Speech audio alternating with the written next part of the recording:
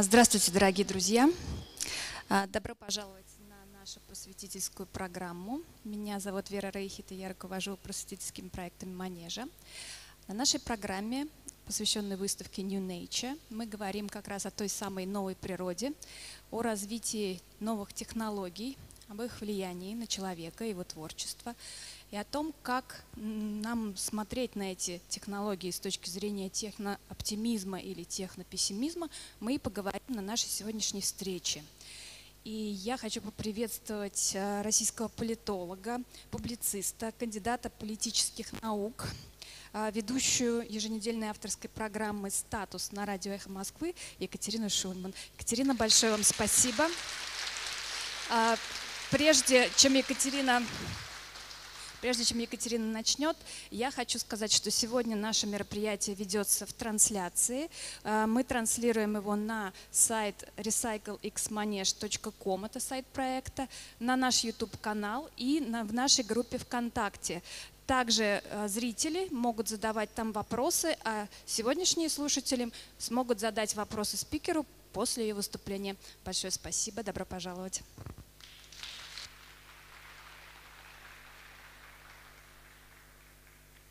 Добрый день, уважаемые слушатели. Спасибо организаторам, давшим мне возможность посетить это замечательное пространство.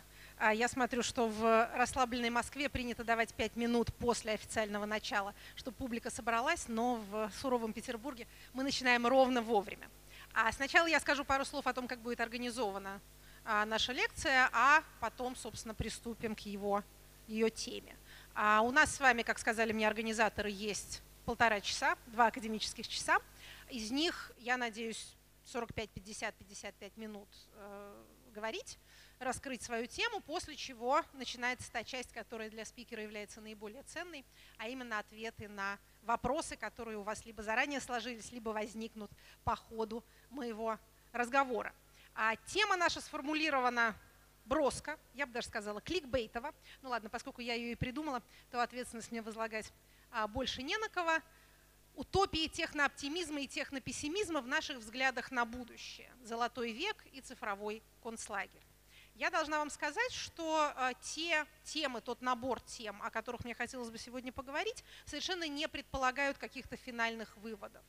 То, о чем мы размышляем, мы на самом деле не знаем еще полностью. Это те процессы и те явления, которые развиваются прямо сейчас на наших глазах. Никто не знает, а кто говорит, что знает, тот обманывает себя и аудиторию. К чему это приведет, как это будет развиваться дальше, мы можем только видеть, каждый со своей стороны, исходя из своей научной специальности или склонности, мы можем видеть некоторые факторы, движущие это развитие, влияющие на эти трансформации. Я только на прошлой неделе вернулась из Казахстана, участвовала там тоже в такой довольно большой медиаконференции. Вот очень видно, когда ты не внутри своего информационного пузыря, а выезжаешь из него и видишь людей из Азии, из Америки, из Европы, из России, которые тоже размышляли над тем, как виртуальность влияет на политические процессы, в чем власть соцсетей, в чем ограничение этой власти, каким образом, так сказать, всеобщее наблюдение всех за всеми формирует новое социальное пространство. Так вот, видно, как ни у кого нет не то что готовых ответов, а тем более нет готовых рецептов, как правильно, как надо делать. Никто не может выйти и сказать, вот мы одновременно достигли золотых плодов прогресса и ограничили, так сказать, гидру социальных сетей или гидру всеобщей слежки. Вот мы знаем, как нужно с этим поступать. У каждого своя беда, у первого мира своя, у второго своя. В Европе боятся одного, в Соединенных Штатах несколько другого. Никто друг друга особенно не понимает. Есть у некоторых стран есть ощущение, что они прошли дальше на этом пути, чем другие, но при этом и у них нет возможности сказать, да, мы ушли дальше, чем вы, поэтому мы знаем, как надо в этом новом будущем правильно себя вести. Вот это некоторое пространство всеобщей растерянности, конечно, порождает большое количество апокалиптических прогнозов или вообще в более широком смысле дискурса угроз и вызовов. Поскольку психика наша устроена таким образом, что она угрожающий сигнал приоритизирует, воспринимает как наиболее важный, всякого рода зловещие предсказания всегда будут иметь больше внимания, чем любые другие. На это есть спрос, к вопросу о кликбейте, поэтому, опять же, лекция о цифровом концлагере, наверное, принесет больше слушателей, приведет, чем лекция о Золотом веке. Но, опять же, прежде чем мы погрузимся в наш предмет уже непосредственно, хочу сказать вот что. Мы будем говорить о некоторых различных сценариях возможного развития, о том, как могут меняться отношения обществ и государств, как может меняться само государство, его аппарат управления, в каком взаимодействии находятся корпорации и государственные структуры. Так вот, имейте в виду следующее. Когда мы говорим о вероятностных сценариях, а это единственный добросовестный вид прогноза, который может позволить себе наука, потому что сказать «я точно знаю, так будет» – это всегда немножко шарлатанство. Так вот, когда мы говорим о вероятностных сценариях, имейте в виду, в социальном пространстве сбываются они все. Это особенность, которую не очень часто понимают. Вот если у вас есть 4 варианта, вы думаете, вот какой-то один из них сбудется. На самом деле, и я надеюсь, это более предметно и понятно продемонстрировать в ходе своего рассуждения, на самом деле каждая из этих последовательностей развития будет явлена в той или иной степени. И элементы Золотого века будут, и элементы цифрового концлагеря, и некоторые другие элементы тоже. Вопрос в том, в какой пропорции и, что называется, на кого что упадет. Итак, переходя к нашему предмету непосредственно, давайте скажем, каковы наши основные термины и о каких понятиях мы преимущественно будем говорить.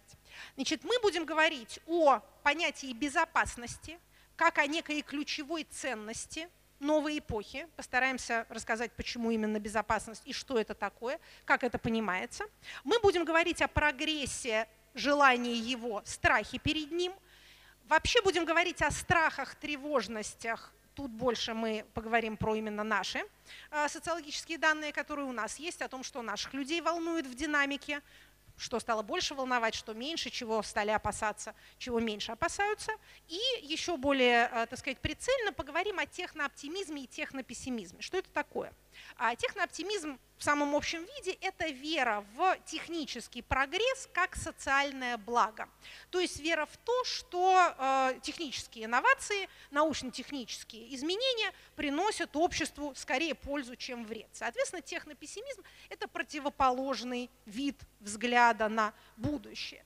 А вообще, глядя в будущее, большинство людей бессознательно придерживаются одной из двух школ мысли. Либо они верят в Золотой век, который был где-то, так сказать, вдали, и, соответственно, за ним следует век серебряный, медный, а потом железный, а потом апокалипсис, да? Потом конец света и далее, ну, в зависимости от вашей, так скажем, религиозной ориентации, дальше или страшный суд, или просто конец света безо всякого страшного суда.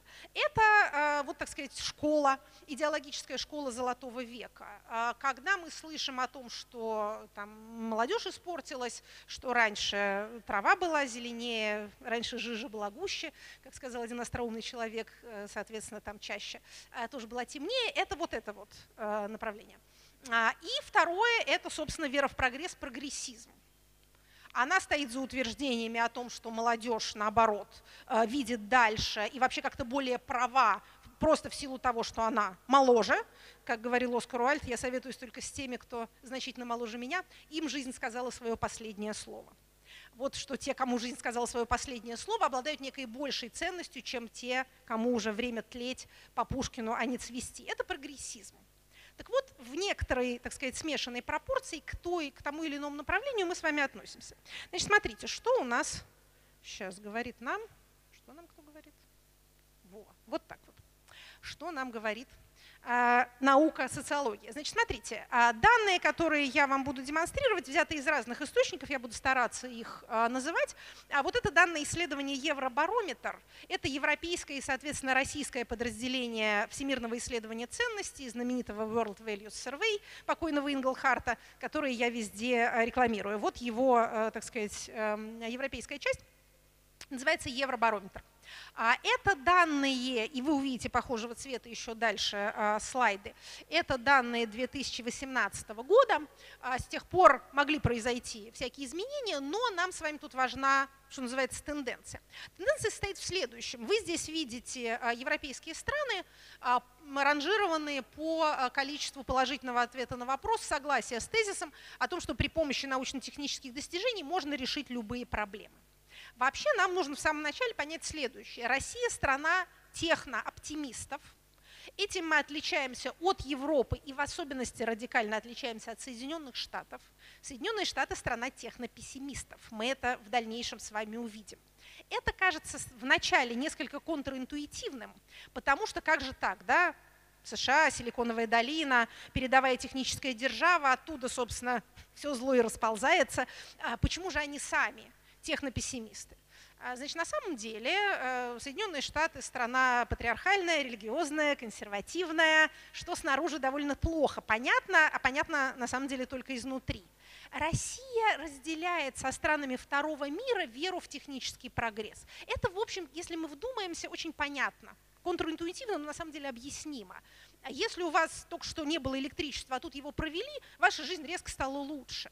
Если у вас не было толком стационарной телефонной связи, но, как часто бывает во втором мире, внезапно и быстро, стремительно появилась связь мобильная, то вы не можете не замечать, что это улучшило качество вашей жизни. Поэтому вам естественно полагать, что и дальше, дальнейшие технические открытия тоже вам принесут, значит, много-много радостей, как елочка. Мы увидим в дальнейшем, что наши с вами сограждане больше верят в технические решения социальных проблем, более беспечны, может быть, в силу некоторой неопытности, в обращении со своими данными и не считают особенно, что с этими данными случится что-то дурное. Сейчас мы это с вами опять же поглядим. Если вы бывали в Европе, а когда вы еще бывали в Европе, вы, может быть, помните, что скорость, качество и проникновение мобильного интернета в России, в общем, превосходит многие страны, гораздо более богатые и экономически развитые, чем мы.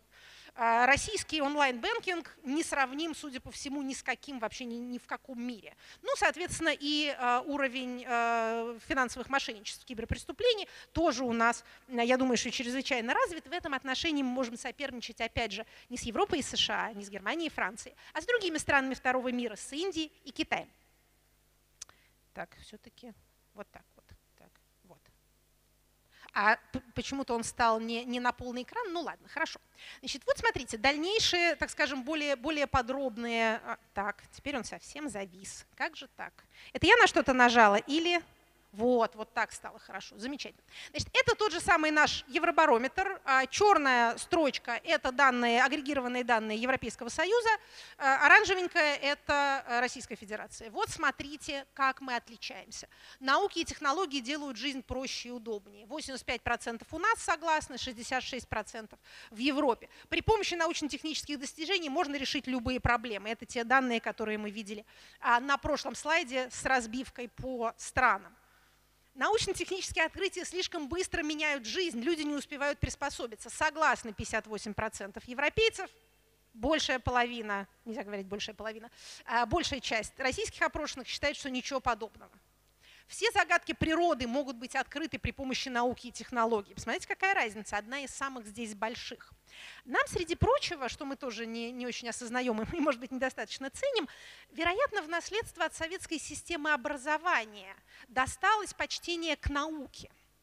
Последние 20 лет оно интенсивно разрушается как религиозной пропагандой, так и специфическим нашим телевизионным дискурсом. Когда потом понадобилось уговаривать людей вакцинироваться, вот голову-то себе и расшибли. Об тот факт, что до этого 20 лет рекламировали экстрасенсов, заряжание воды через телевизионный экран, какие-то там таинственные пришествия с того света, рассказывали все это людям, тем самым подрывая их базовую рациональность. И, кстати говоря, к чему мы тоже с вами придем, увеличивая их тревожность. Но в целом все-таки пока вера в разум человеческий, вера в то, что мы в космос полетели, еще что-нибудь тоже хорошее придумаем и изобретем, и раскроем все тайны Вселенной, она у нас все-таки присутствует. Мы видим, что в в случае с Европой это очень такое ярко выраженное меньшинство так полагает. Почему, кстати, так мало людей? Потому что остальные в Бога верят.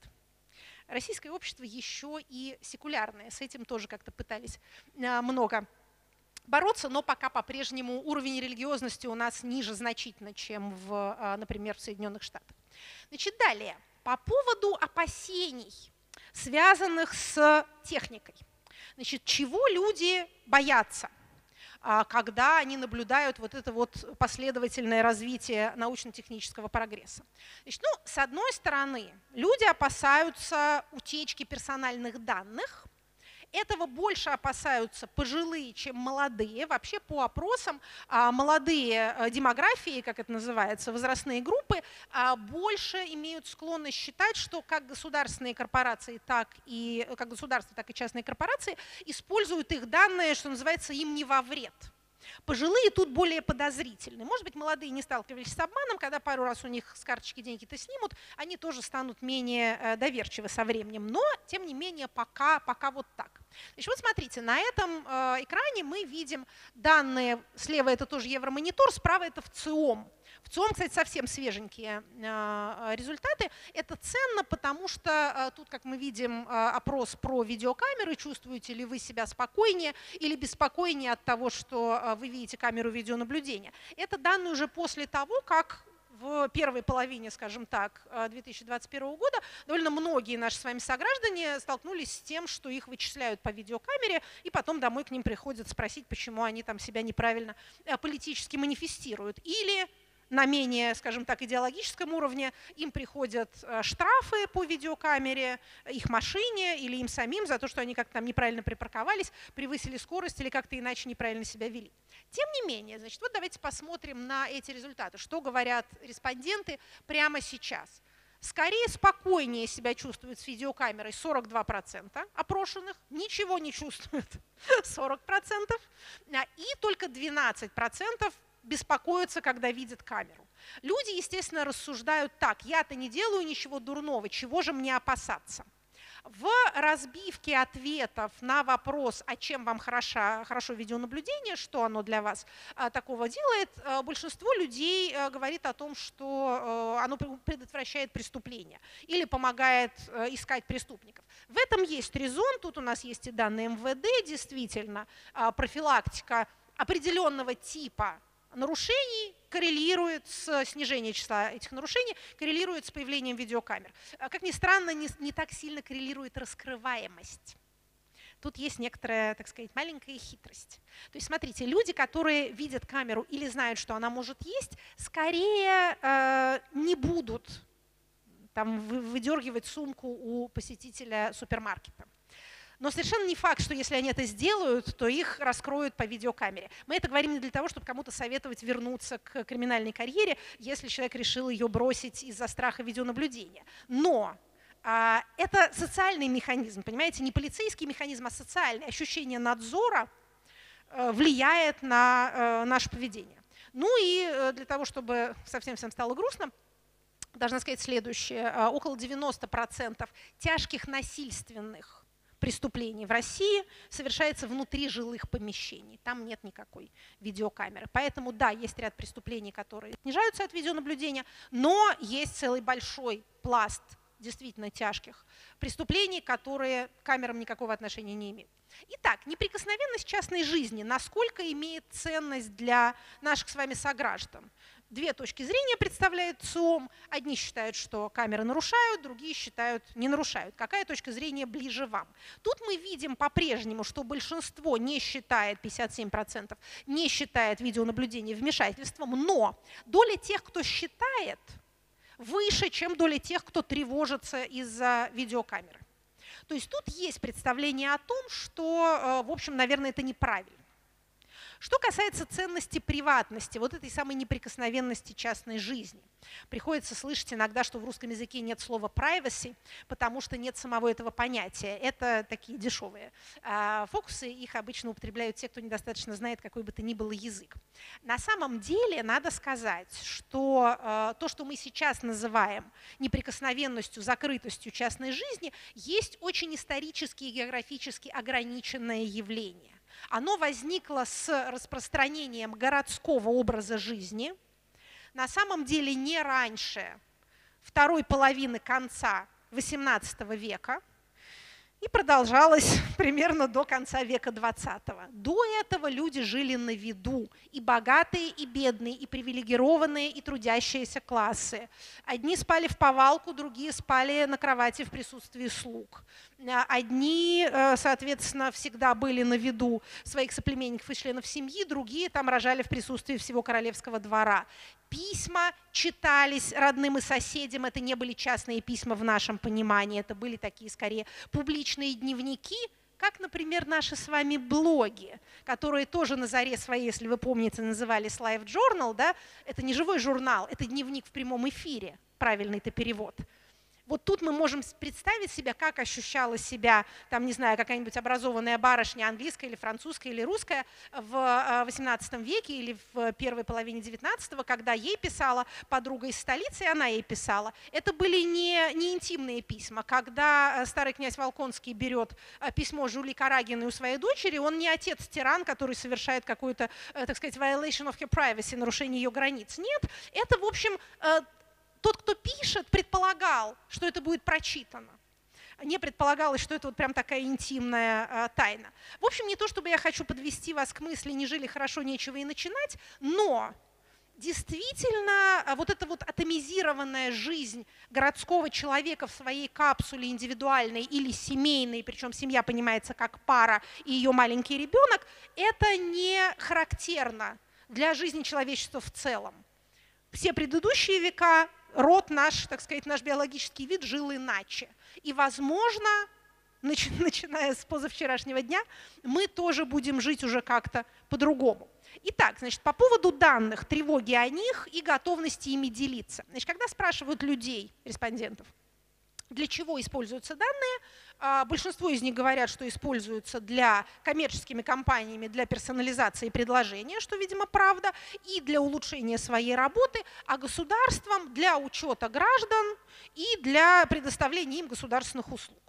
Значит, самые популярные виды действий, ради которых люди делятся персональными данными, это банковские услуги, получение банковских услуг, это геолокация, и на третьем месте это регистрация на сайтах госучреждений. То есть вот эти самые пресловутые госуслуги, без которых тоже уже нам ничего не получается сделать. Значит, еще раз повторю, молодые относятся к этому спокойнее, чем пожилые. Но пожилые, в особенности, кстати, вот что такого довольно революционного сделал 2020 год, он принудительно диджитализировал старшие поколения. Те, кто еще оставались вне сети и были такими аналоговыми, их либо дети, либо государство подключило. То есть охват сетевого присутствия, который и так в России, возвращаясь к моему начальному тезису о втором мире, был велик, стал еще больше, и в сеть пришли старшие категории. Если вы, так сказать, чего-то кому-то продаете или рассчитываете на внимание какой-то аудитории, просто имейте это в виду. Представление о том, что в сети обитает одна молодежь, больше не соответствует действительности. Значит, переходим к той части технооптимизма и технопессимизма, которая больше касается моей непосредственной сферы, а именно к политическим вопросам.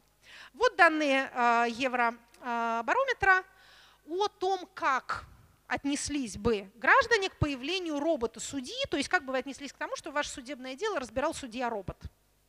Значит, ну вот смотрите, значит, здесь в России даже менее позитивное, чуть менее позитивное отношение, чем в Европейском Союзе, но эти цифры сравнимые.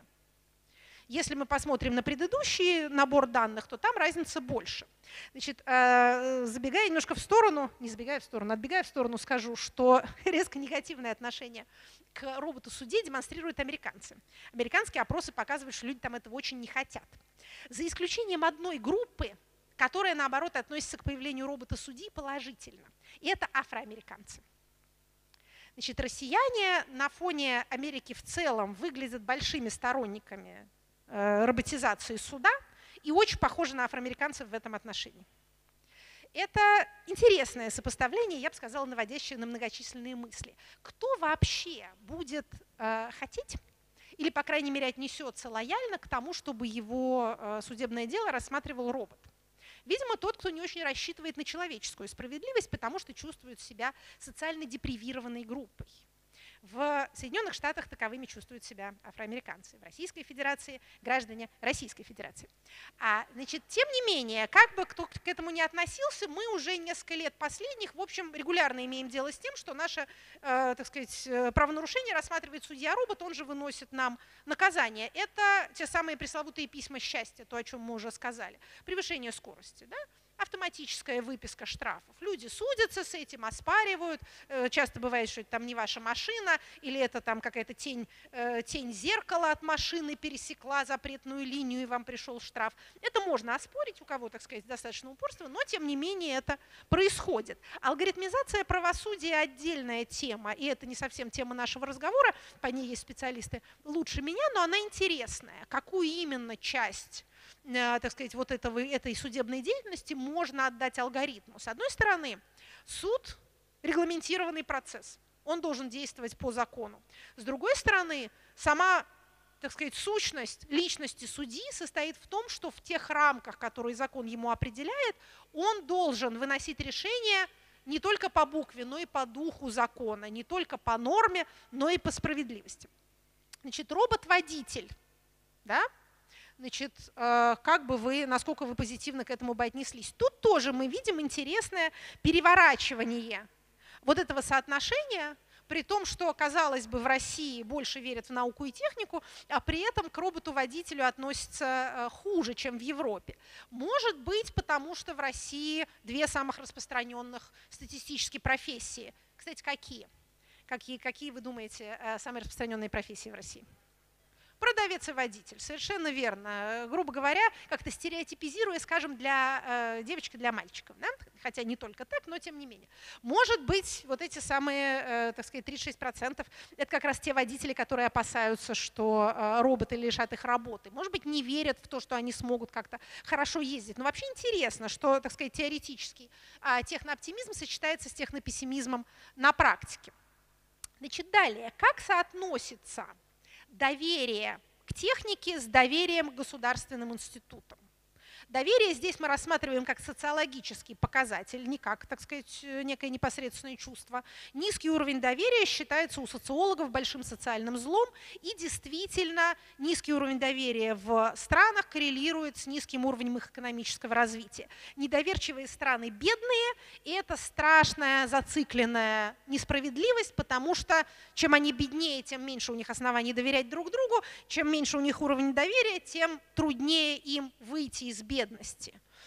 Бедные за все платят, бедные никому не верят. Это совершенно ужасно. Чем богаче вы становитесь, тем больше вам достается бесплатно. Чем богаче вы становитесь, тем вы становитесь увереннее. Когда мы дойдем с вами до того раздела нашего разговора, который посвящен страхам и тревожностям, мы с вами это увидим. Это, еще раз повторю, известно социологам, поэтому они ходят такие грустные. И это в высшей степени несправедливо, абсолютно по этому страшному евангельскому тезису: имущему прибавится, а у неимущего отнимется и то, что есть у него, так называемый закон Матфея. Итак, возвращаясь к нашим технофобам или технопессимистам и технооптимистам. Значит, смотрите, в случае с Россией технооптимисты не доверяют государственным институтам. Технопессимисты доверяют. Можно сказать, то есть точнее можно интерпретировать эти данные следующим образом. Технопессимисты старше, менее образованные, надеются на доброго чиновника, на хорошего начальника. Технооптимисты лучше разбираются в том, как, так сказать, мир устроен, и поэтому они на доброго начальника не рассчитывают, а скорее верят в доброго робота. Мы видим по событиям последнего времени, как злой робот и злой начальник замечательно друг с другом сотрудничают, и что это вовсе не две взаимоисключающие социальные сущности. То есть старая, добрая, так сказать, бюрократическая машина замечательно имплементирует в себя новые технические возможности для слежки, для контроля и для фальсификации. Так что кто здесь, так сказать, замшелый, отсталый технофоб, а кто, наоборот, продвинутый технооптимист, хочется спросить, кто из них больше дурак, на самом деле не так легко догадаться. Значит, Далее, мы с вами сказали пару слов о том, что наши сограждане думают о своих данных, куда они, собственно говоря, деваются. Это вот те же данные Евробарометра, но сделанные немножко более красивыми и наглядными. Это подтверждает то, о чем мы с вами говорили. Молодые больше доверяют свои данные кому-то и считают, что это идет им же на благо. Надо, конечно, признать, что невероятное удобство, которое пришло к нам с цифровизацией, это то, от чего трудно или невозможно отказаться. Как бы вы ни берегли свою приватность, вы не откажетесь от геолокации, потому что вам нужно вызвать такси. Менее безопасно ловить такси с бордюра, или, как здесь, наверное, надо говорить, с поребрика, чем позволить телефону определять, где именно вы находитесь. Но тот телефон, который определяет, где вы находитесь, определит, когда вы ходили на митинг в ненужную дату, и передаст эти сведения тоже куда надо. Обменяли ли вы удобство на свободу? Или вы вошли в то будущее, в которое все равно нельзя не войти? Где грань между, что называется, разумной осторожностью и выкапыванием бункера у себя на приусадебном участке с целью там переждать цифровой апокалипсис? Когда после тех митингов январских, о которых я вспоминала, пошли активные обсуждения в разных СМИ, в том числе зарубежных, использования видеокамер для того, чтобы определить, опять же, кто когда ходил, куда не надо, я помню, была свидетелем на одном из таких обсуждений целого маленького мастер-класса по раскраске лица, такому городскому макияжу, который должен был помочь, или наоборот, на самом деле, помешать камере вас определить. Это было совершенно фантасмагорическое зрелище. Значит, нужно было не просто там какие-то маскировочные полосы на себя наносить, а делать себе ложное лицо, то есть рисовать, например, глаз на щеке. Или делать одну половину лица не похожей на другую, асимметричным его сделать. Тогда, значит, у камеры взорвется ее маленький мозг, и таким образом вы останетесь, так сказать, на свободе. Это, конечно, соблазнительная перспектива ходить в таком виде по городу и ездить в метро, но вот уже, опять же, мэрия Москвы, этот флагман цифрового прогресса, обещает нам оплату метро по лицу. Да? Не по паспорту, а по морде, буквально в, так сказать, материализации старого советского анекдота. Оно и еще более удобно, чем даже все возможные карты, чем даже оплата телефоном. Так удобно, что просто вот никаких слов нет. Но, как вы понимаете, это обозначает, что каждый ваш заход и выход из метро будет отслеживаем, и эта информация где-то накапливается. Когда во Франции счастливой в 2020-2021 году пытались ввести эти самые входы в кафе и рестораны по QR-коду, это совершенно не вышло, вызвало большое общественное возмущение, среди прочего, потому что, ну, опять же, не хочется говорить, что это разрушает фундаментальный французский институт адюльтера, но людей возмутило то, что будут знать, где и как, когда и с кем он пошел в кафе. Что это вообще за такое дело? Мы туда ходим не для того, чтобы быть отслеживаемыми. В этом смысле, опять же, не хотелось бы воодушевлять российские власти, они не нуждаются в воодушевлении, но наша публика еще не дошла до какой-то особенной осторожности или скептицизма в обращении со своими данными. Вот видите, верхняя часть этой таблицы – это, так сказать, положительные оценки того, что может с вашими данными произойти, а нижняя часть отрицательная. То есть вот контролировать жизнь людей, может быть, хотят компании при помощи этих данных, либо их незаконно продавать. Я полагаю, тут я согласна с другими своими коллегами-исследователями, что в целом в мире технооптимизм переживает свою некоторую золотую осень. Он еще достаточно влиятелен, то есть за ним стоят большие деньги и крупные компании, которые действительно меняют жизнь людей к лучшему, в буквальном смысле делая ее более комфортной, более разнообразной, удовлетворяя их потребительские аппетиты, но осознание оборотной стороны всего этого счастья и комфорта нарастает. Интересный парадокс, особенно интересный для меня как политолога, тут состоит вот в чем. Я сказала, что за технооптимистами стоят деньги. Это большие компании, главные бенефициары растущего неравенства. Да? Компании, которые агрегируют сверхприбыли благодаря этому харвестингу данных. Но за технопессимистами, за технофобами, за опасающимися, за уже пострадавшими от разных сторон цифровизации, от политической слежки до простого воровства денег по телефону, стоит растущее число избирателей.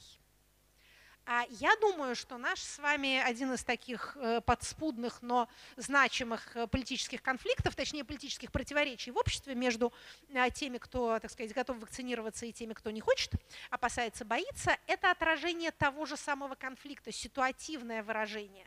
Опять же, мы говорим, что ковид-диссиденты – это мракобесы, что они в науку не верят, электричество боятся, как зощенковская бабушка. Все это понятно. Но мне кажется, что сам этот комплекс верований и опасений, нежелание того, чтобы тебе чего-то навязывали, насильно тебя прививали, недоверие к тому, что только что появилось и еще не проверено, ощущение того, что почему эти самые вакцинофобы не просто говорят, что у них там от прививки ноги отнимутся, а они говорят, что там чип будет, да? Что это инструмент слежки, это на самом деле не лекарство, это какая-то штука, которая сделает тебя видимым. Мне кажется, тут не медицинские страхи, а именно вот эти технопессимистические настроения выражают себя. И на каждом следующем этапе они будут выражать себя по какому-то новому поводу.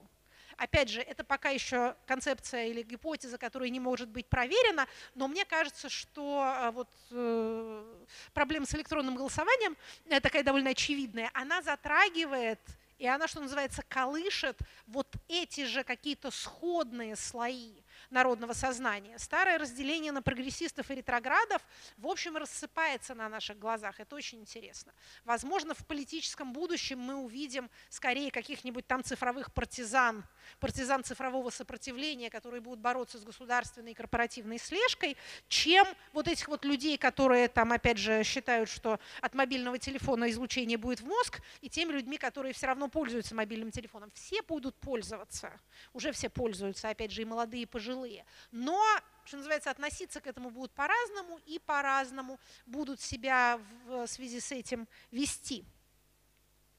Значит, тут у нас плохо все видно, но я постараюсь на самом деле прочитать то, что на этих, написано на этих слайдах. Это тоже данные Евробарометра. Нет, это уже, прошу прощения, это уже не Евробарометр, это уже данные по большему количеству стран. Тут, если бы вам было что-то видно, то вы увидели бы страны и азиатские, и африканские, и арабские, не только Европу и Россию. Значит, смотрите, верхний набор. Это, значит, у меня нет, так сказать, у меня нет беспокойств по поводу того, что я свои данные даю правительственным учреждениям. Да? Значит, тут Россия на одном из первых мест в мире. Кто ее опережает, да, кто еще у нас настолько comfortable, видите, да? Индия на первом месте, Китай, Турция, Саудовская Аравия. Вслед за нами идут Объединенные Арабские Эмираты, и Вьетнам, и Австралия. То есть, смотрите, сначала хочется сказать, что автократии приучили своих граждан, что они все равно всегда на виду, поэтому, опять же, нечего и беспокоиться. Не было у вас приватности, и не мечтайте о ней. Но Индия, крупнейшая демократия в мире, да? Австралия, правда, страна с принудительным голосованием, но это не делает ее авторитарной. То есть, смотрите, в Индии, я думаю, никакой приватности никогда и не наступало. Там продолжается вся та же жизнь традиционного общества, в котором все делают все на виду у всех. Поэтому им не очень понятна сама концепция ценных данных. Когда, кстати, граждане поймут, что данные – это деньги, у всех быстро отношение поменяется. Это понимание только наползает еще очень постепенно на наше сознание. На самом деле, конечно же, в экономике будущего, чьи контуры мы сквозь магический кристалл еще различаем неясно, людям будут платить за их внимание. То, что мы там, не знаю, покупаем билет в кино или платим за то, чтобы посмотреть какой-то контент, это все 20 век, это, я думаю, отомрет. Главная валюта новой эпохи – это внимание человеческое, направленный, концентрированный взгляд. За то, что вы на что-то смотрите, вам должны платить, а не вы должны платить. Мне крайне невыгодно вам это сообщать, как вы понимаете. Но научная истина дороже жизни. Поэтому, раз я считаю, что это так, то я вам должна об этом сообщить. Итак, значит, нет четкого разделения на, так сказать, демократии и недемократии. Значит, смотрите, самые недовольные тем, что государство забирает их данные, на последнем месте Польша, до них Таиланд, Аргентина, Чили, Южная Африка, Перу, Испания, Колумбия, Мексика, Бразилия, Гонконг, Китай. Китай, кстати, смотрите, какие ребята, родина социального кредита, да? То, что у нас в первую очередь ассоциируется с, собственно говоря, цифровым-то концлагерем, а также не цифровым. Но, видите, на самом деле людям это совсем не так нравится, как может показаться. Почему Польша на последнем месте, трудно сказать. Возникает некоторое ощущение, что католические страны меньше любят это дело. Типа Бог видит меня, а государству не положено. Может быть так. Еще раз скажу, это все предположение. Значит, частным компаниям готовы все отдавать. Да, кстати, по поводу Китая, значит, это был Гонконг. А вот у нас Китай на втором месте. Так что я, прошу прощения, тут должна сделать поправочку. Как раз нет. Значит, я готов делиться своими данными с частными компаниями. В общем, почти те же самые мы видим страны на первом месте с некоторыми изменениями. Значит, на первом месте Китай, Египет, Индия, Саудовская Аравия, США, Филиппины, Вьетнам, Таиланд. Вот Россия, довольно далеко. Значит, опять Польша на последнем месте. Поляки вообще никому ничего не хотят показывать. Значит, далее Чили, что Нидерланды, Южная Корея, Сингапур, Испания, Бельгия, Перу. Не знаю, что из этого можно извлечь, но, опять же, очень не хочется подбадривать наше начальство, но это, конечно, золотая картина. Государству верим, частным компаниям не верим, перед родным государством разденемся, оно же нам добра желает. То есть тут еще, конечно, вводить электронные инструменты и вводить, пока еще есть запас для этого. Хочется пожелать нашим согражданам большей осознанности в этом отношении. Не к тому, что частные компании особенно этичнее государства, тем более, что в автократиях нашего типа понятие «частная компания» оно такое довольно условное. Но вот такой разницы, в общем, наверное, что называется, в нормальной ситуации быть не должно. Либо вы не хотите делиться данными, либо хотите. Ну, смотрите, а американцы, наоборот, представляют зеркальную картину. Государству не верим, а частным компаниям почему бы и нет. Ну, это Соединенные Штаты. Страна, выросшая на ненависти к федеральному правительству. О чем тоже у нас мало кто имеет представление. Централизация – это большой американский страх. Они этого не хотят.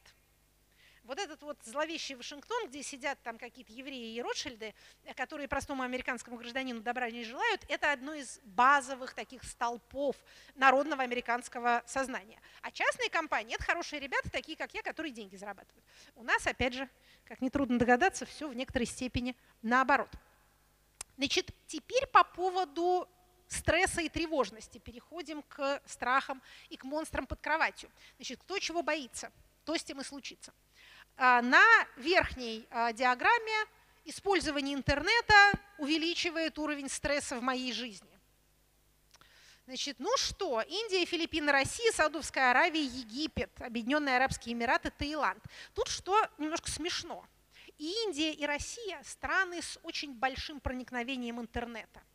То есть они его используют, жители этих стран используют интернет гораздо чаще и дольше каждый день, чем страны более, скажем так, развитые. Значит, опять на предпоследнем месте поляки. Да что ж такое, какие-то упрямые люди.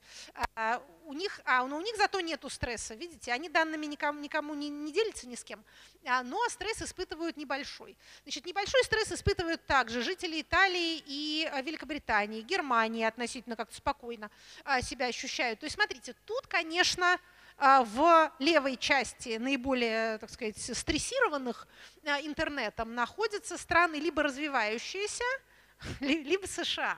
А европейцы как-то тут спокойнее. Значит, нижняя диаграмма. Я даю свои данные для того, чтобы получить персонализированные предложения. Тут тоже, значит, Россия ближе к левому краю. То есть стресс испытываем, но данными все равно делимся. Опять же, обращаем внимание на Польшу. Стресса не испытываем, данными не делимся. Чувствуем себя замечательно.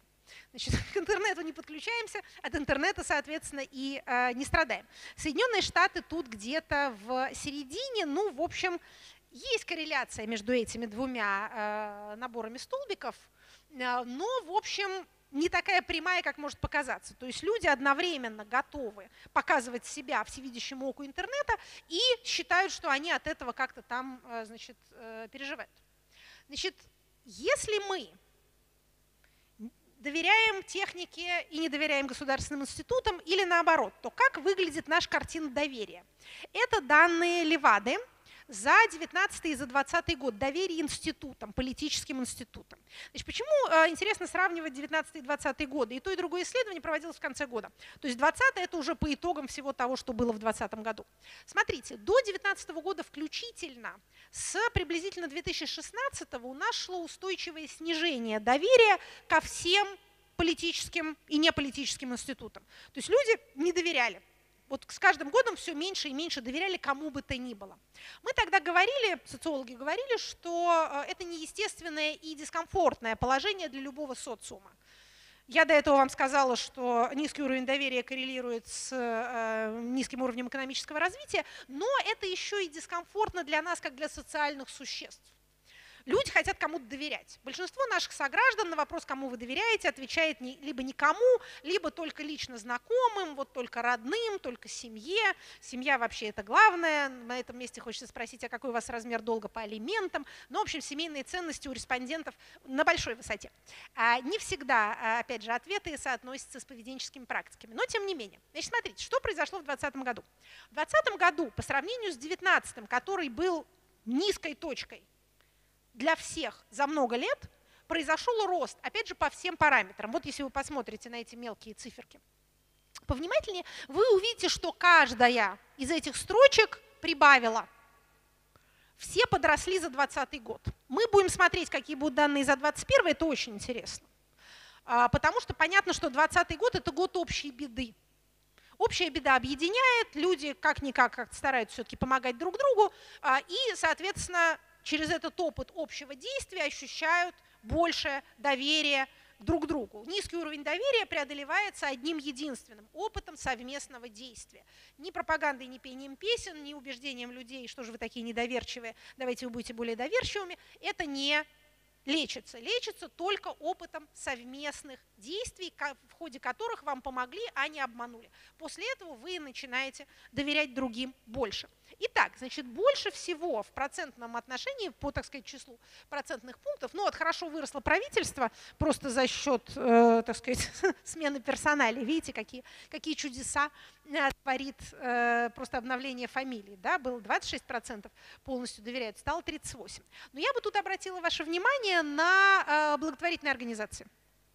Значит, 33% и 40% полного доверия. И одновременно снижение, тоже значительное, снижение числа недоверяющих.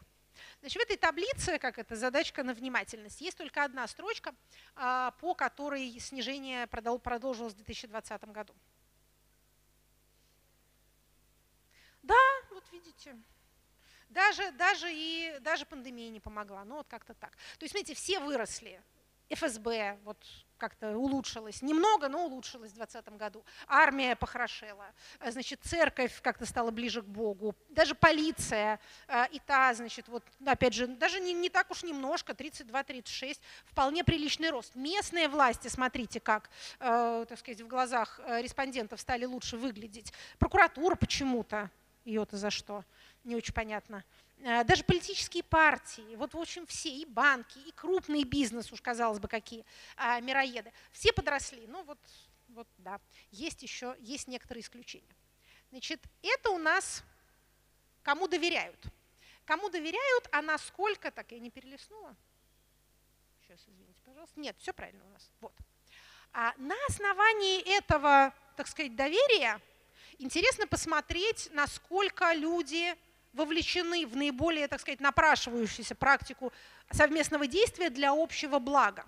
У нас есть и данные о том, насколько люди вовлечены в иного рода общественные деятельности, сколько участвовали в работе НКО, сколько, например, там на митинги ходили, сколько в каких-то местных протестах участвовали, там дом свой защищали или парк. Это тоже очень интересные данные. Интересно, что когда людей спрашивают, а что вы готовы сделать для того, чтобы, ну, например, решить какую-то местную проблему или такую масштабную, общефедеральную проблему, то самый популярный ответ будет: я вот, значит, тут выйду, попротестую, самый непопулярный — дам денег. Если мы спрашиваем людей, а что они делали, например, за прошедший год, эта таблица переворачивается. Значит, ну, может быть, не очень хотят признаваться, что ходили куда-то протестовать, но многие люди говорят, что они жертвовали деньгами.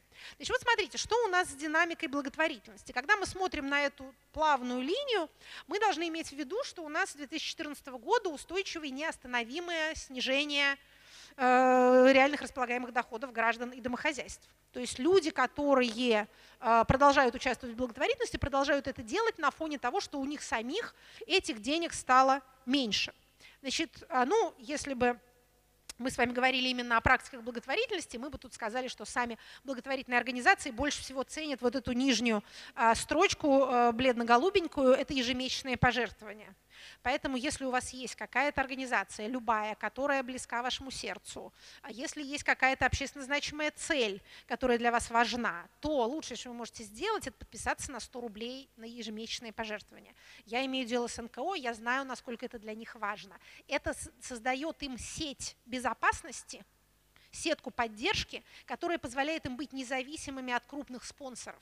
Потому что все любят крупных спонсоров, но он может там разочароваться, разориться, умереть, сесть и заняться детско-юношеским спортом. Или все это одновременно. Как мы сказали, все сценарии сбываются разом. А вот много мелких доноров – это возможность планировать, это возможность заглянуть дальше сегодняшнего дня и вообще как-то разумно структурировать свою деятельность. Но сейчас мы говорим не об этом, сейчас мы говорим о том, что сограждане наши начинают, скажем так, еще и более разнообразно участвовать в различных благотворительных практиках. Значит, что здесь? Это, кстати, данные из исследования портала «Такие дела». Вот у них я взяла эти замечательные цифры. Значит, смотрите, что касается благотворительных практик, изменения в 2020 году по сравнению с 2017 годом. Не углубляясь в перечисление этих цифр, скажу вам следующее. Снижаются все офлайновые параметры активностей, кроме волонтерства, которое растет достаточно хорошо. То есть всякая подача милостыни нищим, покладение денежки в ящик каких-то проходимцев, которые ходят по электричкам. Всего этого становится меньше, меньше становится также и смс-ок благотворительных, потому что перевод денег по короткому смс – это форма привлечения людей через телевизионные всякие марафоны. А с телевизором вообще не очень хорошо, поэтому, видимо, эта форма падает популярности. Растет все, что касается, так сказать, онлайновых активностей, перевод денег по интернету, и растет волонтерство. В особенности по итогам 2020 года действительно больше людей оказались вовлечены физически, вот, что называется, ножками в деятельность благотворительных организаций. Теперь пообещанные страхи, так сказать, завершая наш обзор, о хорошем поговорили, теперь поговорим о страшном. Значит, вообще мы с вами как социум довольно тревожные. Но мы тревожные, что называется, неравномерно. Тут тоже любопытно. Значит, чего люди боятся и в какой степени? Значит, во-первых, сразу должна вам сказать, что социологические данные не подтверждают представление о том, что в больших городах жизнь нервная и беспокойная. Значит, когда начинаешь смотреть большие массивы данных, все очень просто, грубо и печально. Значит, тревожность растет по мере снижения доходов. Более тревожны бедные, чем богатые, женщины, чем мужчины, жители малых городов, чем жители мегаполисов. Самый низкий уровень тревожности в Москве. Значит, поэтому давайте не будем себя обманывать. Не нервный ритм большого города, ни поток информации неостановимый не нервирует нас. Нас пугает и вводит в состояние стресса две вещи – бедность и бесправие. Бесправие и бедность. Значит, а о том, что все из интернета с ума сошли, пусть рассуждает Александр Иванович Бастрыкин. Он никаких данных никогда не видел, и ему и не надо, он и так все знает. Значит, поэтому тут абсолютно все как в этом самом рассказе «Медные буки» Шерлока Холмса, Конан Дойля, когда Холмс с Ватсоном едут там расследовать очередное дело, и Ватсон любуется идиллической загородной местностью, а Холмс ему говорит: вы знаете, никакие трущобы в Лондоне не пугают меня так, как вот эти вот домики в зелени, потому что в Лондоне полиция близко, соседи рядом, кто-то заорал, сразу кто-то пришел, а вот вы там вот за забором. Что может происходить годами и десятилетиями, и никто знать не будет. Это страшно даже себе представить. Значит, поэтому представление о том, что большие города опасные, а так сказать, в малых городах царит идиллия, все друг друга знают и дверь не закрывают, это вот типичное когнитивное искажение. Это совершенно удивительно. То же самое, например, относится к повысившимся стандартам слежки за детьми, да, которые, как считают те, кто за детьми следят, обоснованы, потому что преступлений против детей стало больше. На самом деле их стало радикально меньше. Просто мы о них знаем о каждом. Каждое становится общенациональным событием. Поэтому дети отчитываются о своих передвижениях поминутно, потому что жизнь такая опасная, да? Нет. Жизнь на самом деле гораздо более безопасной стала. Но стандарты безопасности невероятно выросли. Тут хочется сказать, что это повышает тревожность, но на самом деле нет. Те, кто знают, где их, так сказать, дитятка, а также где их денежки и где их супруги, тревожатся на самом деле меньше. Так вот, в Москве на 20% ниже тревожность, чем в среднем по стране. В малых городах на 8% выше, чем в среднем. Люди боятся. Даже не столько того, что их сосед зарубит топором, хотя бывает и такое. Они боятся потерять работу, они боятся, что у них не хватит денег. Значит, женская тревожность радикально выше мужской, не только потому, что женщины в среднем беднее, в среднем уязвимее, но и потому, что на женщинах лежит обязанность по поддержанию, что называется, базового гомеостаза своего домохозяйства, ну и они должны беспокоиться о детях, чтобы дети выживали. Далее, с чем еще коррелирует тревожность? Замечательные, по-моему, данные. Значит, совокупная тревожность по всем вопросам. Вот сейчас мы про темы этих страхов немножко поговорим и скажем, как это соотносится, собственно говоря, с цифровизацией. Но по всем типам страхов выше тревожность у зрителей федеральных телеканалов. Слушайте, ну опять же, не мы такие, данные такие, ну что делать? Значит, ниже у тех людей, которые преимущественно получают информацию в интернете, в социальных сетях, самые непоколебимые – это подписчики телеграм-каналов почему-то. Значит, их, видимо, вообще ничего не беспокоит. То есть смотрите, что получается. В интернете столько чернухи. Социальные сети специально алгоритмизированы так, чтобы нас завлекать всякой беспокойной информацией. В то время как федеральные телеканалы рассказывают нам о надоях и иных достижениях, показывают нам наше надежное, замечательное, компетентное руководство. Поэтому те, кто их смотрит, наверное, должны смотреть в завтрашний день также и с оптимизмом. Не правда ли? Неправда. Ничего подобного. Значит, опять же, наша тема сейчас – это не медиапотребление, не медиаполитика, поэтому мы не углубляемся в причины того, о чем я говорю. Давайте просто это зафиксируем. Если вы будете смотреть телевизор, у вас будет сыпь по всему телу. Такое мое экспертное заключение. Поэтому не ходите туда, там вам внушают тревожность, повышают ваш уровень кортизола, от которого вы облысеете и через некоторое время умрете. Не надо так поступать. Значит, как это? Минутка шарлатанства в нашей глубоко научной лекции. Значит, смотрите, что, кстати, еще интересно по поводу страхов, уже разбитых по темам. Значит, это данные Левады. А слева это последние данные, это уже 21 год, весна. Боитесь ли вы и в какой мере? Чего? Значит, ну, на первых местах, понятно, страх болезни, но посмотрите, как к 2021 году в первую тройку вошел страх произвола властей. И также посмотрите, что больше половины респондентов скорее боятся, значит, постоянно боятся возврата к репрессиям. Вы понимаете, что произвол властей и возврат к репрессиям – это более-менее сходные типы страхов. То есть люди боятся государства в той же, если не большей степени, в какой они боятся слепой стихии судьбы, которая может на них наслать болезнь, на них и на детей, или других стран, которые могут начать войну. Кстати, страх мировой войны – это тоже интересная вещь. Значит, когда мы смотрим на эти ответы поподробнее, то там произошла тоже, после 2014 года, произошел интересный поворот. Значит, традиционно страх войны – это страх того, что на вас нападет внешний враг. Ну, понятно, да, откуда война-то возьмется? Вот начиная с 2014 года и в особенности после 2018, хотя вроде мы ничего особенно такого не делали, этот страх в душах респондентов переформулирован как страх того, что наши влезут в какую-то военную авантюру. То есть не на нас набегут какие-то половцы и печенеги, а мы куда-то попремся, и от этого произойдет мировая война. То есть вот этот вот страх на втором месте – это тоже страх родного государства. Обратите внимание, что экономические страхи тут вот как-то в первой пятерке нету. Из первой пятерки, видите, они выпадают. Значит, вторая часть таблицы – это динамика. Это динамика по, значит, вот чем хорош, так сказать, Левада, иностранный агент, у них длинные ряды. Самое ценное в социологических данных – это, конечно, ряды. Никакая цифра не имеет значения сама по себе, все только в динамике.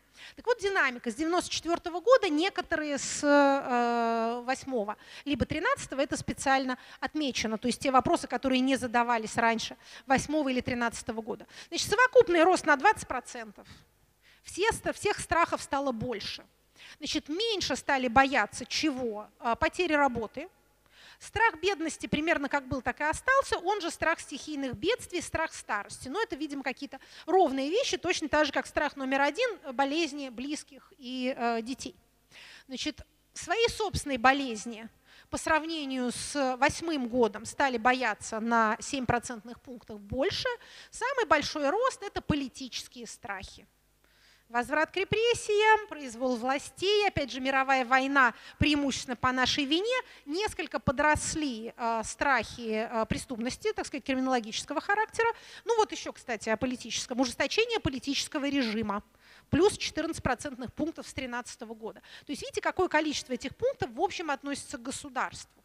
Так вот, возвращаясь на полшага назад, как это соотносится с медиапотреблением? Казалось бы, люди, получающие информацию из интернета и в особенности из социальных сетей, там, телеграм-каналов, должны больше опасаться этих политических рисков, потому что это более продвинутая публика, они, наверное, более либеральны, они менее доверяют властям, и они больше знают о нехороших вещах, о которых по телевизору не расскажут. По какой-то причине это абсолютно не так. Даже группа политических страхов, ужесточение режима, репрессии, произвол выше среди зрителей федеральных телеканалов. То есть человек, который каждый день читает, там, не знаю, медиазону, должен, по идее, жить в мире, в котором бесконечно кого-то там заарестовали, утащили и так далее, как это в известной шутке в Москве задержали всех человек. Вот задержали всех человек. При этом федеральный телезритель боится больше. Представь себе какое-то несчастное существо. То есть вот как-то совсем ему плохо живется. Возникает логичный вопрос, почему он смотрит телевизор. А возвращаясь все же к нашей с вами основной теме, как относится вот эта вот тема страхов с темой цифровизации? Смотрите, к чему я, так сказать, пытаюсь склонить. Пока еще у нас с вами технооптимисты верят в прогресс, в цифру, в диджитализацию и в то, что она сделает жизнь лучше и сделает государство эффективнее, при этом они не доверяют государству. Помните, да? Технопессимисты государству доверяют больше. Дальше происходит интересный процесс. Уровень страхов, связанных с государством, растет. Доверие части государственных институтов растет тоже. Мы это видели по 2020 году, мы посмотрим, пока не знаем, как это будет выглядеть в году 2021. Но вот пока растет, опять же, за одним довольно символическим исключением. Вот интересно, каким образом эти большие течения в общественном мнении будут друг с другом, что называется, сообщаться. То есть, что я имею в виду? Станут ли технопессимисты диссидентами и в политическом смысле этого термина? То есть перейдут ли они от доверия государству, которое лучше, чем робот, к недоверию государству, которое употребляет роботов для того, чтобы их отслеживать, преследовать и штрафовать? Технооптимисты, те, кто, собственно, создавали цифровые корпорации, чтобы сделать мир лучше, поймут ли они, что они, грубо говоря, служили дьяволу? Ну вот опять же самые последние наши новости, они немножко про это. Вот эти апостолы прогресса, вот эти техногиганты, причем не только наши, но и международные, что они делают? Они помогают ограничить пространство свободы. При этом те люди, которые внутри там сидят, они, что называется, шли туда не из-за этого и не за этим. Поменяется ли их сознание, сочтут ли они себя, наоборот, теперь уже стражами существующего порядка? В чем была бы логика, потому что они, в конце концов, бенефициары статус-кво, так же, как и государственное начальство. Они, как я уже сказала, получатели сверхприбылей. Сочтут ли они, что свобода – вторичная ценность по сравнению с сохранением своего собственного положения, ради которого нужно вступить в союз с государством и помогать ему, так сказать, поддерживать порядок? Либо нет. То есть вот эти две партии выглядят совсем не так очевидно, как казалось еще буквально позавчера. Опять же, завершу тем, с чего я начала, разделение на ретроградов и прогрессистов уже не выглядит таким внятным. Мы с вами будем свидетелями странных альянсов и странных разрывов внутри тех когорт политических и идеологических, которые сейчас кажутся монолитными. Возвращаясь, финализируя, так сказать, свою мысль, точнее, свои несколько мыслей, возвращаясь к тому, о чем я сказала в самом начале, о том, что все сценарии сбываются одновременно.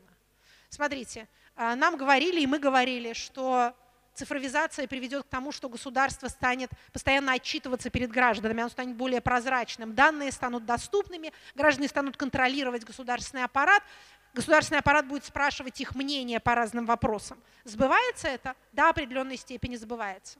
Нам говорили, что возникнет некий монстр технический, корпорация, которая будет могущественнее государств и которая будет устанавливать свои правила не по закону. То есть в которой будут регламенты, принимаемые не парламентом, а принимаемые неизвестно кем, и это будет более могущественный инструмент управления поведением людей, чем государственный закон. Случилось это? В некоторой степени случилось. Нам говорили, что государства будут стараться использовать информационные технологии для того, чтобы следить за людьми. Корпорации собирают данные, чтобы зарабатывать, государства собирают данные, чтобы контролировать, штрафовать и ограничивать. Происходит это? Да, в определенной степени происходит. Сделали технологии нашу жизнь удобнее и лучше, разнообразнее и веселее? Да, сделали. В конце этого обзора, который может показаться несколько мрачным, я все-таки хочу напомнить, что несмотря ни на какие всплески плохих новостей, каждому из нас полезно повторять себе утром, что мы живем в эпоху мира и благополучия. Человечество никогда в свою предыдущую историю так много не ело и так редко не убивало. Это правда. Опять же, любые локальные всплески, возвращение дикостей, там, ужесточение каких-то помирающих режимов, завоевание кого-то кем-то, вообще они могут сравниться с тем, как человечество жило до этого. Мы просто забыли. Те социальные сети, которые мы сейчас обвиняем в том, что они сводят с ума наших детей, делают нас одинокими, делают нас тревожными, они на самом деле великие инструменты объединения. Они делают нас на самом деле менее одинокими. Они соединяют семьи, они позволяют людям найти себе близких по интересам, они позволяют никому почти не чувствовать себя изгоем. Иногда это не очень хорошо, тот, кто считает, что нужно уничтожить всех неверных при помощи взрывчатки, тоже легко найдет себе товарищей и поймет, что он не один.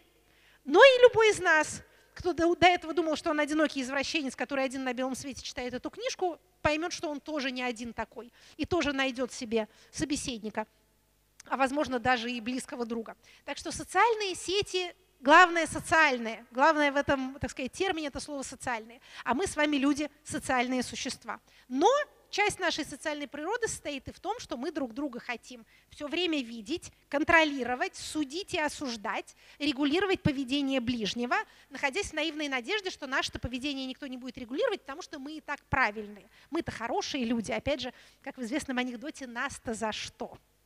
Вот осознание этой многогранности, как мне кажется, становится очень необходимой вещью в той цифровой эпохе, в которой мы все поневоле оказались, и в которой, боюсь, что никто из нас, тех, кто родился до 2000 года, не будет чувствовать себя полностью комфортно. Это важно осознать. Да, мы не очень к этому привыкнем, первое, и да, мы никуда от этого не убежим. Я не знаю, насколько эти два тезиса вас как-то воодушевляют или, наоборот, вводят в уныние, но, опять же, наше дело не кого-то подбадривать, наше дело постараться ощупать невидимого слона истины с той стороны, до которой мы можем к нему дотянуться. Спасибо вам за ваше внимание. На этом я свою обзорную часть завершу.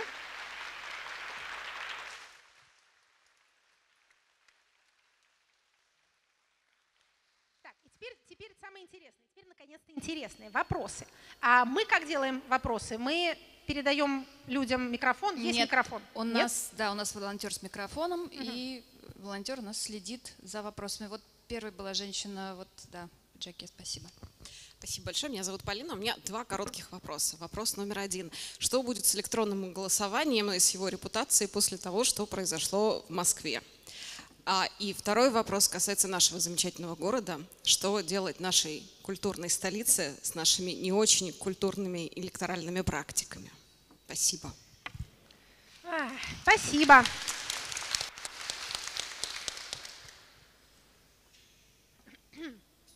Что касается электронного голосования.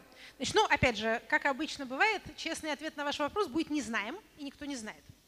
Значит, соблазн отказаться от старых аналоговых способов достижения большинства в пользу новых цифровых, которые, во-первых, не требуют таких усилий, во-вторых, позволяют иметь командный пункт, независимый от региональных властей, то есть избавиться федеральному центру от необходимости кормить губернаторов в обмен на голоса, это, конечно, великий соблазн. Тихо, быстро, незаметно, ручки-то вот они, концы в воду, следов не найдешь, сколько надо, столько нарисуем.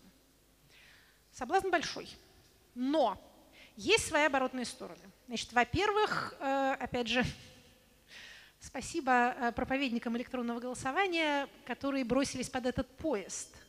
Они ценою своей, так сказать, ну не жизни, надеюсь, но все-таки ценой своего репутационного комфорта устроили вот этот чудовищный скандал.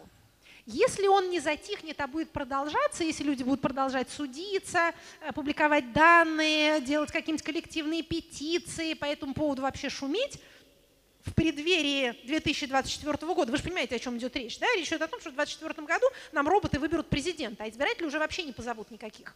Не надо будет никакого Кадырова с его 90%, скажут в Москве и вздохнут с облегчением, да? Нам вообще не надо никаких граждан. Понимаете, вот эта вот мысль злосчастная, которую почему-то приписывали воображаемой Маргарет Тэтчер насчет того, что много лишнего народу, нужно там какие-то там 15 миллионов для обслуживания трубы, а больше ничего не надо. Это типичная проекция, это мысль в душе всякой автократии, которая не основана на человеческом труде, а основана на другого типа ресурсах. Люди ей ужасно мешают, ужасно. Вот опять же, как одна учительница сказала, как же в школе хорошо, когда детей нет. Вот каждый автократ думает, как же хорошо вот страной руководить, если бы там никто не жил бы. Граждане надоедливые, все время чем-то недовольны, корми их, они лезут, значит, пляши перед ними, чтобы они как-то правильно голосовали. Вот заменить их ботами – это, конечно, счастье. Но есть проблема. Значит, ну, первая проблема – это вот этот, если говорить о, так сказать, ситуативном, да, о тактическом. Произошедший скандал, слава богу, что он произошел. Значит, у нас несколько областей голосовали электронно, и только в Москве случилась вот эта вот красота. Очень хорошо, что она случилась. Это даст повод бесконечно об этом говорить. Кроме того, внутри нашей машины власти, как вы понимаете, есть желающие сказать, что это мэрия Москвы все устроила, что это они виноваты, подставили федералов. Вот пусть им, вот исполать им друг друга, всем подкусывать головы. Это замечательно. Поэтому тут можно, так сказать, представить, что, опять же, если эта тема не заглохнет, то к 2024 году такая будет репутация у этого инструмента, что им будет как-то не очень ловко пользоваться. И второе, понимаете, в чем дело? Вот эти вот, так сказать, теплые ламповые аналоговые фальсификаторы, те, кто до этого давал стране голосов, они не больше заинтересованы в электронном голосовании, чем профсоюз водителей заинтересован в автомобиле-беспилотнике. Они-то тогда зачем? Поэтому люди, которые будут бороться с электронным голосованием во имя того, чтобы вообще гуманоиды имели хоть какое-то политическое представительство, найдут себе неожиданных союзников, которые им не всегда понравятся, но искусство политического действия – это искусство политических коалиций. Вот пока очень предварительные мысли, пока такие. Да, и что такое у нас? Петербург и его электоральные практики. Слушай, ну что я вам буду советовать? Да, что нам делать нашему культурному городу с нашими ужасающими электоральными практиками? Значит, ваши ужасающие электоральные практики являются производными от ужасающего качества вашего администрирования. Ужасающее качество вашего администрирования происходит мне непонятно почему. Может быть, все уехали в Москву работать в аппарате Совета Безопасности, и остались только какие-то люди, которые не знают, где Москва, например, и не в состоянии до тут добраться самостоятельно. Может быть, какие-то другие причины, может, нехватка витамина D, может быть, тут какой-то зловещий замысел, потому что, например, такая была мысль, не мною высказана, немножко конспирология, но тем не менее. Представьте, что был бы губернатор Санкт-Петербурга такой же успешный, такой же новатор и такой же образец для всех регионов, как мэр Москвы. Он был бы прям вот готовый преемник. Он был бы слишком заметной, может быть, фигурой.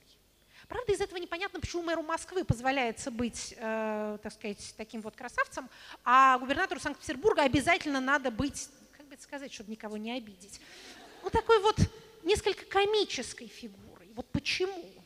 Опять же, ответ читайте в нашей новой книге «Не знаю». Что могут сделать граждане в такой ситуации, когда ваши управленцы с трудом, значит, ложку мимо рта не проносят, но обязанности свои выполняют тяжело?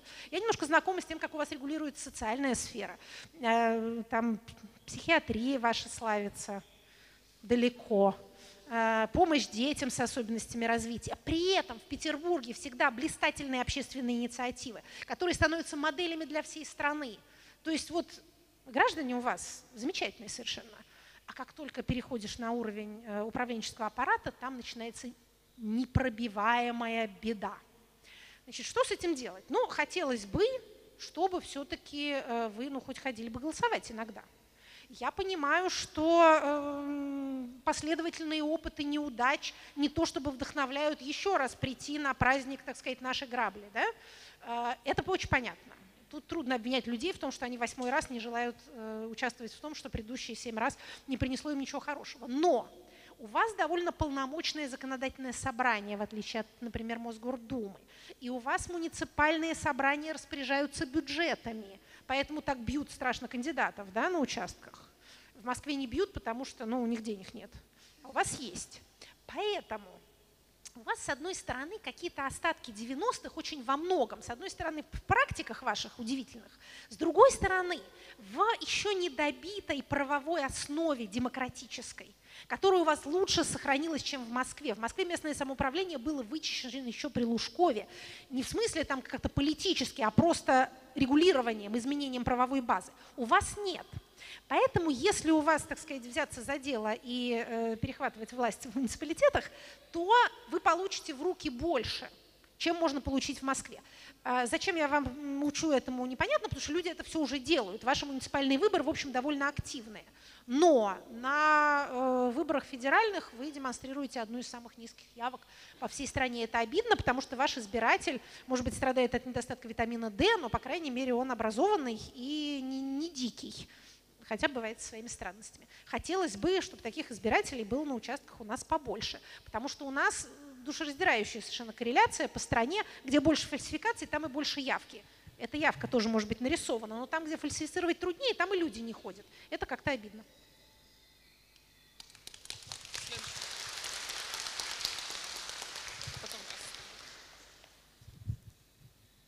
Да, еще добавлю по поводу, раз уж я решилась осуждать ваши административные институты. Про социалку сказала, про медицину сказала, а силовики у вас какие? А какая у вас полиция? А как у вас умеют регулировать массовые мероприятия? Это, конечно, все просто, как говорил Людовик XV, на месте моих подданных я стала бы бунтовать. Потому что это просто вот куда ни посмотри, это одно вот неутешное горе. Картина Крамского. Да, извините, я закончу. Добрый день, спасибо за вашу лекцию. Демонстрируют себя как технооптимист, но в области биотехнологий они, наоборот, ведут себя как технофобы и по максимуму показывают и говорят о том, что данный прогресс не столь перспективен. С чем это может быть связано и есть ли возможность изменения мнения нашего правительственного аппарата на эту тему? Вы знаете, это очень хорошее наблюдение, очень интересное, потому что действительно вы правы, тут наблюдается у нас поразительная гибридность. С одной стороны, в диджитализации мы впереди планеты всей, у нас всякие цифровые офисы, и правительство мы переводим на цифровые рельсы, и опять же вот голосование мы цифровизируем, и значит, всякие логистические процессы подвергаются оптимизации. Тут мы ужасно прогрессивны и вообще ничего не боимся. Но как только дело касается так сказать, сферы так называемых традиционных ценностей, тут мы, наоборот, жуткие ретрограды. Значит, хорошо, там аборты не ограничивают пока законодательно, потому что боятся трогать эту истинную скрепу русской жизни, которая, как известно, 2 аборта и развод. По счастью, с абортами и так все снижается, с разводами нет. Но там суррогатное материнство, усыновление, там какие-нибудь гражданские союзы, однополые браки, не дай бог, все это видится очень-очень подозрительно. Почему так происходит? Я думаю, что это довольно ситуативно, потому что за одну часть отвечает один набор управленцев, за другую часть другой набор управленцев, которые, во-первых, старше физически, во-вторых, очень сильно воцерквленные, как у нас воцерквленное только наше самое советское поколение, 50-х годов рождения. Эти вот, так сказать, коммунисты и комсомольцы, когда подросли, стали такие православные, что просто уже не знаешь, куда от них деваться. Вот этими сферами руководят они. Поэтому, когда у нас начинается, например, разговор о демографической политике, то сразу заканчивается всякий технооптимизм или вообще любой оптимизм, и начинается какая-то ужасная дикость из серии «давайте убедим женщин рожать пораньше, чтобы у них были более здоровые детишки», что абсолютно демографическая чушь, невозможно, так сказать, фарш провернуть назад, невозможно откатить постоянно растущий, на самом деле, возраст вступления в брак и возраст появления первого ребенка, потому что это связано напрямую с женским образованием. Только если с талибам это удастся, вот если девочек не учить грамоте, тогда да, тогда они будут рожать раньше, потому что надо чем-то заниматься. А если женщины учатся и работают, то этот возраст не будет расти, будет только снижаться. Хотя материнский капитал наш был достаточно успешной демографической мерой и даже считается одной из такой наиболее успешных в мире на, так сказать, на уровне публичного дискурса, на уровне, что называется, политических разговоров или разговоров политического руководства, у нас в этой сфере исключительно сплошной вообще Петр и Феврония. Слава богу, что там какое-нибудь эко еще не запрещают. Но вот на суррогатное материнство теперь набросились. Опять же, тут еще вот какая есть интересная штука. У нас какие-то такие странные мутные процессы происходят с медицинским законодательством и с вниманием правоохранительных органов к медицинской сфере. Это связано с медикализацией публичной сферы в целом. Медицинская становится, во-первых, очень значимым, это как раз связано с этой базовой ценностью безопасности. Медицинская становится публичным, и это начинает всех волновать, в том числе, опять же, и правоохранительные органы тоже. Ну вот Следственный комитет, по-моему, в 2018 году создал у себя департамент ятрогенных преступлений. Выучили сложное слово «ятрогенный». Дальше стало понятно, что будет плохо с врачами. И вот они стали преследовать врачей. Да, ятрогенный, прошу прощения, это связано с врачебными ошибками.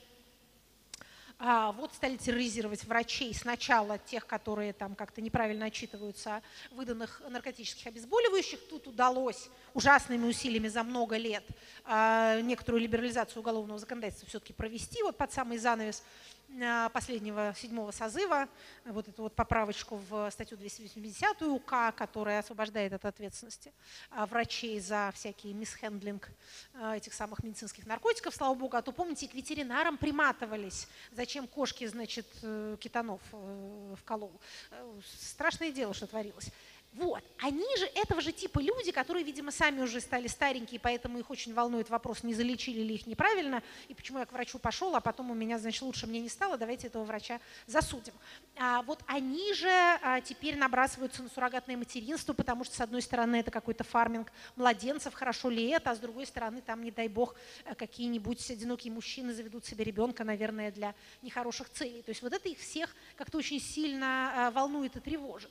Понятно, что любые медицинские озабоченности, конечно, 2020 и 2021 год очень сильно повысил. Мы бесконечно говорим публично о медицинских материях. То, что было приватной информацией, стало сверхпубличной. Люди обсуждают уровень своих антител, как будто это прям вот самая светская тема, уступающая только погоде. То есть это, конечно, поразительно. Температура вашего тела, которая раньше интересовала только вас и вашу маму, теперь ее знает каждый охранник на входе в любое публичное место. Это удивительное изменение, опять же, мы об этом говорили, но когда это видишь, реализацию, то это, конечно, очень интересно. В общем, опять же, не знаю я определенного ответа на ваш вопрос, но вот такие могу делать предположения, почему действительно в том, чтобы там, цифровизировать транспортные потоки, сферу обслуживания, политическую сферу, управленческую сферу. У нас такие выдающиеся успехи или такие зловещие успехи, смотря с какой стороны вы смотрите. А вот в том, что касается, так сказать, базовых вещей, то, что называется биополитикой и некрополитикой, управлением жизнью и смертью, тут пока у нас, так сказать, царствуют православные консерваторы. Глядя на успехи, так сказать, ни во что не верующих технократов, подумаешь, может, лучше пока мы немножко подождем с православными консерваторами. Может быть, это не так и плохо. Давайте мы перейдем на эту сторону. Тут тоже были вопросы. Да, по-моему, эту сторону я вообще дискриминировала, не смотрела на нее. Если бы вы были студентами, а я американским преподавателем, вы могли бы написать на меня жалобу, что вам не хватало eye contact. Но я постараюсь исправиться, пока вы не написали на меня жалобу. Екатерина Михайловна, спасибо вам большое за лекцию. Я хотел спросить, вот мы рассматривали на этой лекции, что государство – это, собственно, один из бенефициаров цифровизации. Но если цифровизация, собственно, выходит из-под контроля государства, например, есть такая точка зрения, что арабскую весну спровоцировали высокие темпы цифровизации общества. Есть и такие точки зрения, что там Госдеп людей в Твиттере тренировал. Но в целом, как на ваш взгляд, насколько высока корреляция вот между темпами цифровизации и политическими процессами, сменами политических режимов? Действительно, многие государства, и не только авторитарные, но и демократические, обвиняют интернет в том, что через интернет к ним там в мозг залез какой-то враг, испортил им выборы, значит, перепортил всех девок, всю молодежь, значит, как-то совратил не на ту сторону, собрал какой-то митинг и вообще, значит, вредит. Это такой страх довольно общий, довольно распространенный. Одновременно, собственно, автократии довольно быстро перешли от простой мысли «давайте интернет отрубим для того, чтобы тут не было, значит, у нас крамолы», к мысли «давайте интернет используем для того, чтобы, во-первых, свою пропаганду более эффективно распространять, во-вторых, для того, чтобы за всеми следить». Вот мы сейчас с вами на таком рубежном этапе. С одной стороны, хочется и повыключать рубильничком. Для этого делаются всякие там суверенные интернеты, для этого делаются тренинги, а что будет, если мы все повыключим. Ну, в общем, даже безо всяких суверенных интернетов, каждый из вас, я думаю, знает, что в местах, так сказать, массовых мероприятий мобильный интернет отрубается и так. То ли потому, что народу слишком много в одном месте, как на Новый год, а то ли по какой-то другой причине. Да? Значит, отключения были у нас в Ингушетии во время вот их пограничных конфликтов в 2019 году, отключение мобильного интернета в регионе, и частичные в Москве в том же 2019 году во время протестов тоже отключали. То есть это, что называется, делается. При этом для государства авторитарного и не только авторитарного интернет и вообще, так сказать, цифровизация как инструмент слежки, инструмент сбора денег, давайте об этом не забывать. То, что Глеб Олегович Павловский называет империя штрафов. Понимаете, люди – это новая нефть, сказал кто-то, неизвестно кто.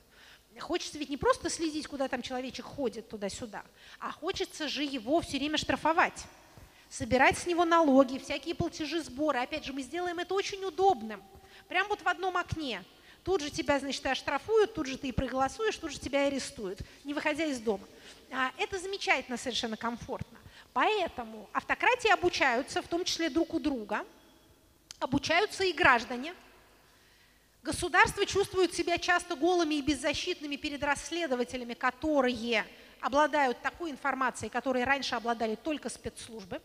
При этом, кстати, надо иметь в виду, что, так сказать, люди, родившиеся и выросшие в аналоговую эпоху, особенно с определенным бэкграундом, никогда не поверят в то, что возможны какие-то независимые расследования в интернете, вообще любые.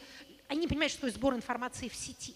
Они абсолютно убеждены, они сойдут в могилу с этим убеждением, что всем этим расследователям информацию приносят спецслужбы в папках, на бумаге. По-другому не бывает. А все остальное – это просто обман для, так сказать, отвода глаз. Просто имейте это в виду, чтобы вы знали. Это несдвигаемое совершенно убеждение. То есть что такое там Google и как им пользоваться, эти люди не понимают и не поймут никогда. Поэтому, значит, ну, опять же, поэтому, может быть, у, скажем, русского интернета было почти 20 лет относительно свободного развития. Только последние годы государство за него толком взялось. Я вижу, что наши хотят, по крайней мере, двигаться в направлении какой-то суверенизации, то есть отрезать свой кусок интернета, чтобы его не отключать, но он был бы только свой. Значит, обычно это сводится к вопросу, отключит ли YouTube, но вопрос не в этом. Хотя изготовление каких-то отечественных платформ явно идет. Значит, ну вот такой невинный и простой пример.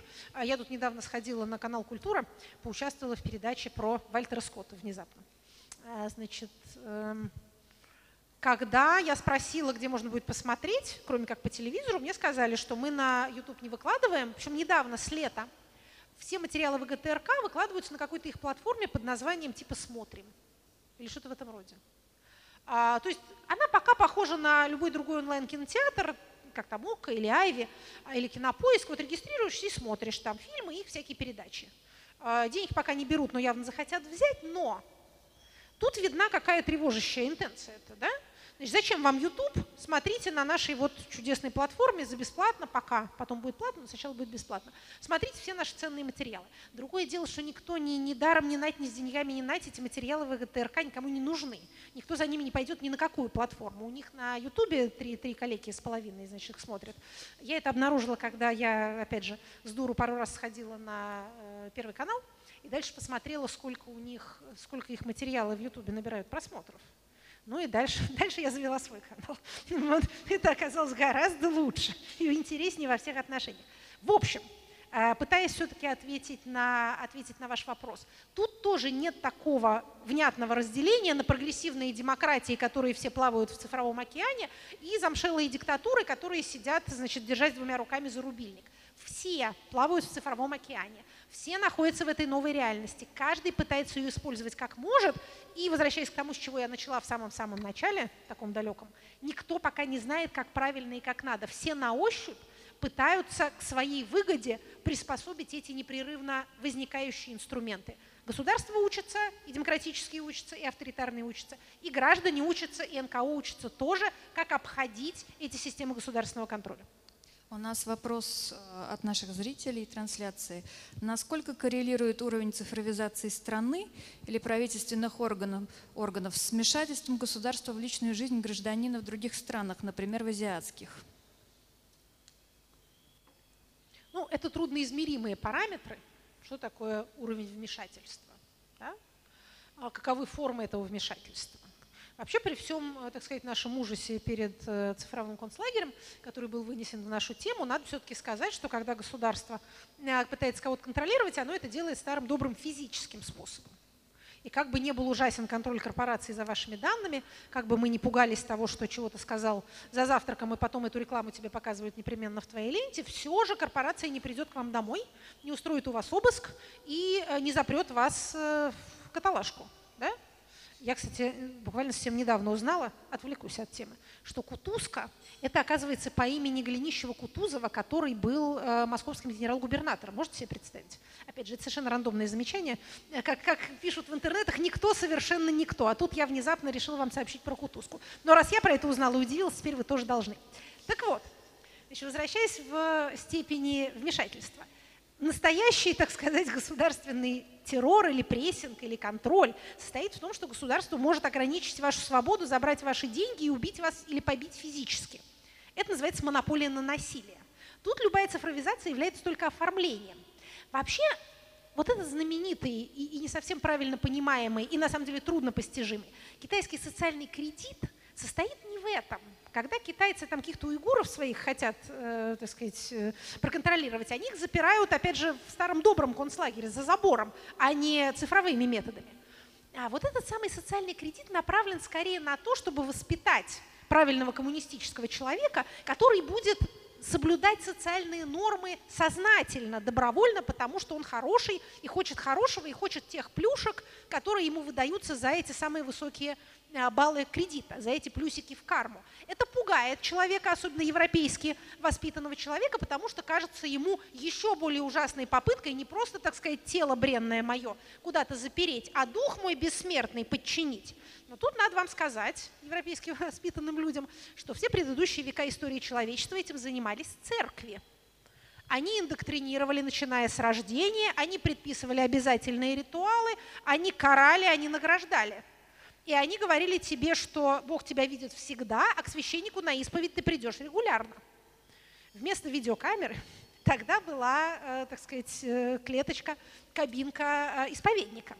Поэтому людям, которые, еще раз повторю, практически почти уже как биологический вид, были сформированы в этой постоянной видимости и в этой постоянной идеологической индоктринации с ритуалами, с регулярным каким-нибудь голоданием, с какими-то повторяющимися движениями, которые настраивают вашу голову определенным образом, с использованием в всяких там церковных операциях и цвета, и звука, и запаха, и всех иных способов воздействия на человеческое сознание, нам после этого говорить: ах, боже мой, Цукерберг путем подбора новостей в ленте залез в мой мозг, да из вашего мозга не вылезали, понимаете? Сейчас у вас больше возможностей как все-таки самому повлиять на ту реальность, которую вы видите. В этом смысле все же, опять же, при всех наших страхах и озабоченностях нельзя не видеть и полезно помнить, что степень нашей свободы все же возрастает. у нас тут еще был вопрос.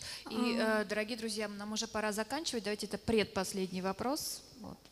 Да, спасибо за возможность задать вопрос. Екатерина Михайловна, как вы оцениваете вероятность, что технооптимизм и развитие технологий приведет когда-нибудь к прямой демократии, хотя бы частично?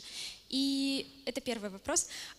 Еще о прямой демократии. Платформа Change.org, где мы можем подписать петицию, она является ли предпосылкой прихода к этой прямой демократии, или она будет продолжать выполнять вот эту функцию фильтра совсем уж каких-то бредовых и опасных инициатив типа реформы просвещения? Спасибо.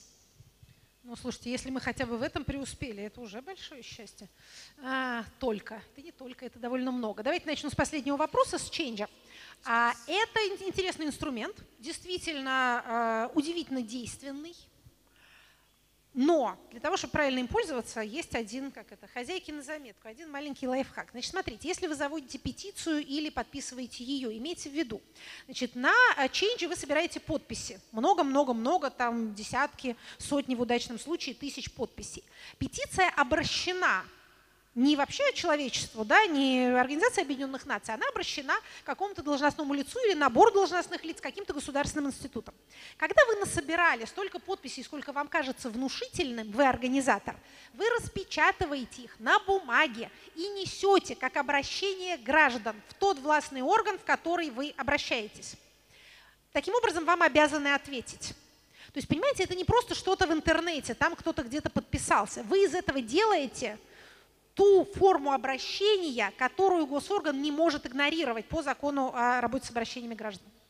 Важный момент. Значит, поэтому набрали подписи, на этом не остановились. Распечатали, положили все в коробки, засняли, как вы идете с коробками, сгибаясь под их тяжестью, как вы что-то суете в приемную, вам отказывают, потом все-таки принимают. Все это нужно, все это вы потом публикуете для воодушевления своих сторонников. Опять же, азы революционной борьбы.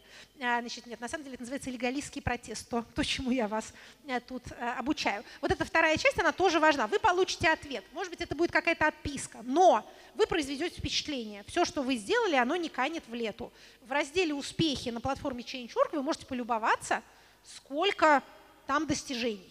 Никакая наша вот эта отечественная платформа РОИ, Российская общественная инициатива. Кто-нибудь слышал про РОИ когда-нибудь? Кто-то слышал, замечательно. Что? Понятно. Это, знаете, как когда хочешь найти в Гугле какую-нибудь цитату, и тебя единственное, что тебе выпадает, это твои же собственные какие-то тексты. И дальше Google говорит, никто, кроме вас, про это не пишет. Значит, тем не менее, раз уж про РОИ, никто не спрашивал про РОИ, но я про него все равно расскажу. Значит, это действительно не сильно работающая штука. Она и при жизни-то не отличалась темпераментом. А с тех пор, как Абазова посадили, который этим вроде как заведовал, вообще там стало невесело. Но, значит, там есть 3 уровня петиций. На РОИ, чтобы что-то подписать, нужно на госуслугах верифицироваться. То есть там подпись должна быть на вес золота. Почему-то ни черта не работает. Тем не менее, 3 уровня есть там петиций. Федеральный, региональный, местный. Федеральный – это вообще живая смерть. Там ничего не происходит. Там Навальный пару-тройку раз набирал по 100 тысяч подписей, после чего ему отказывала правительственная комиссия под руководством того самого Абазова, который сам теперь сидит. Вот такая справедливость. Так она устроена. Так вот, значит, при этом, если вы посмотрите петиции регионального и особенно местного уровня, то вы увидите, что там будут случаи, когда кто-то кому-то прислушался. Видимо, местные власти как-то пугаются, что там в Москве узнают, что у нас тут светофор не стоит там на перекрестке, что-нибудь такое. То есть если у вас что-то такое локальное, то можно там тоже завести. Но Change лучше. Значит, к первому вашему вопросу переходя, в связи со вторым, являются ли такого рода платформы и также там похожие на них всякие активные гражданины в Москве? В Петербурге есть что-то похожее на активный гражданин московский или подмосковный добродел? Есть? Нету? Что-то есть, да? Что-то есть. Хорошо. Потому что в Москве это довольно работающая штука, типа сфотографируйте лужу, и она высохнет. Там есть у вас. Хорошо. Это, конечно, суррогат парламентаризма, понятно. Отберем у граждан политические права, дадим им кнопочку. Значит, проголосуйте, какой вкус чипсов Лейс в этом сезоне лучше. Да? Там соленый огурец или сметана с луком. Вот такая у нас демократия. Но это какой-то инструмент обратной связи. Конечно, парламент лучше, понятное дело. Но это хоть что-то. Является ли это преддверием или предвестником будущего перехода от демократии репрезентативной, то есть представительной, к демократии прямой. Об этом политология много размышляет, потому что действительно вот эта вот прямая связь посредством мобильных телефонов, просто говоря, она наводит граждан на мысль о том, что зачем нам нужны посредники, зачем нам нужны представители, какие-то там депутаты, если мы сами можем, там, не знаю, писать законопроекты, подавать жалобы, посылать обращения, и пусть власть с нами разговаривает.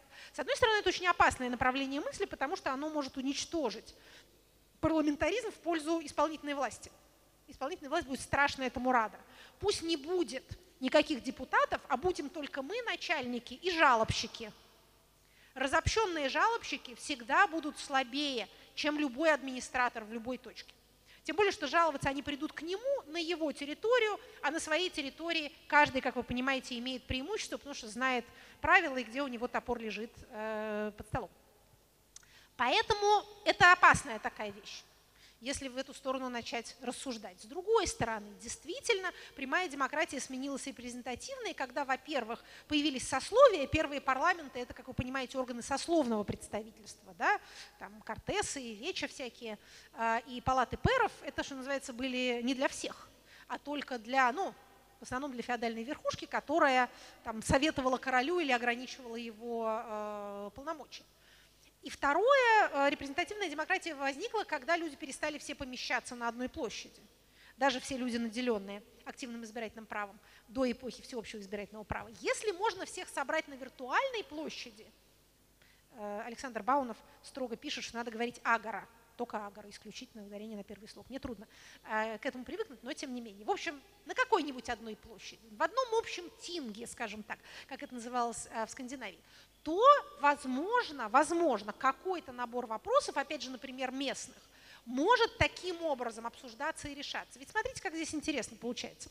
Мы на уровне, скажем так, общестрановом, то, что мы называем федеральным, очень ценим и тайну волеизъявления, и тайну голосования. То есть тайну того, как мы голосуем, и тайну того, как мы проголосовали. То есть мы хотим, чтобы за нами не смотрели, когда мы голосуем, поэтому люди возмущаются, если начальство пытается стоять за спиной. И мы не хотим, чтобы нас можно было связать с нашим голосом, проверить, за кого ты проголосовал. При этом есть уровень принятия решений, на котором такая анонимность не только не нужна, но и нежелательна.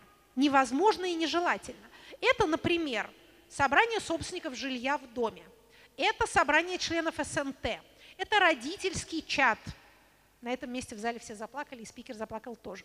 Значит, у кого 4 родительских чата в телефоне, из них 2 школьных и 1 детсадовский, тот как это, обнимитесь и поплачьте вместе. Тем не менее, нельзя не видеть, что это инструменты принятия решений, обсуждения, высказывания различных мнений и финальное там голосование, да, и отчетность.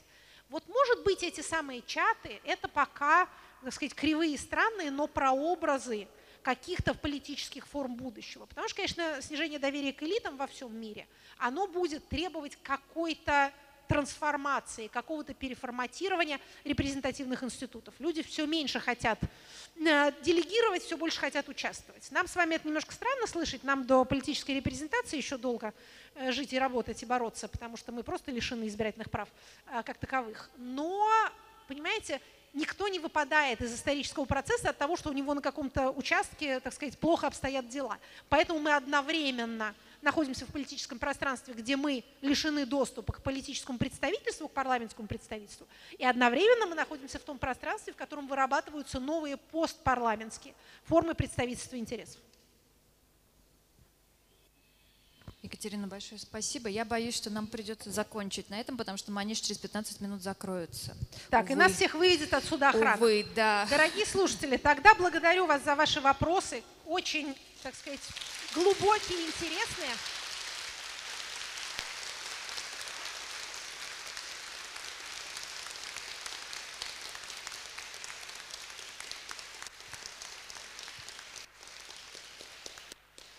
И в особенности благодарю вас за ваше внимание и терпение. Поверьте, лектор это очень ценит. Спасибо.